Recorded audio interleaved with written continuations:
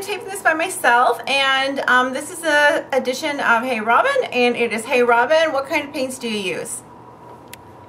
Okay, so I use acrylic crafting paint. This is the kind of paint that you get at any craft store, and I use Apple Barrel.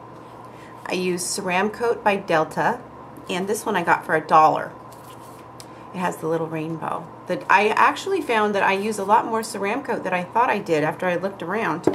For metallics, I like to use Folk Art, and Apple Barrel makes the bright colors, the neons. And here's a Delta Ceramcoat that it doesn't have a sticker on it. I'm going to make a color wheel, and then I'm going to show you. Okay, here's a color wheel that I have that is all the colors of the rainbow: red, orange, yellow, green, blue, purple. Those are the colors that you'll need to start with. I have them all here: red, orange, yellow, green, blue, and purple. And then I have my metallics right here, silver and gold. And then I have my values right here, black and white. Black darkens every color, white lightens every color. You need both of the blacks and whites to make sure that you can make pink, and you can mix, and you can make any color out of this right here. So I suggest, if you're going to use acrylic paints, to buy all of these colors. And that is the paints that I use.